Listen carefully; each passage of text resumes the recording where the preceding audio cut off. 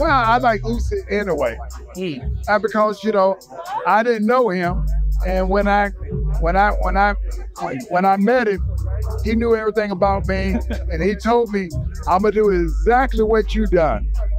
You became the cruiserweight champ. You came undisputed. Then you became the heavyweight champ of the world. I'm gonna do the same thing too." And I said, "Wow, but that showed me that he watched my career, and then so he know what it takes to do it." Tyson Fury. I'm saying, he's a guy that nobody beat. Now, regardless of what you say, nobody beat. I want to say him, but we talk about heavyweight champions now. Tyson Fury there first, and somebody come in, knock him out, then they actually can't say they took nothing from it. Like this, but Usyk's job is to take his time, and when it comes, be ready.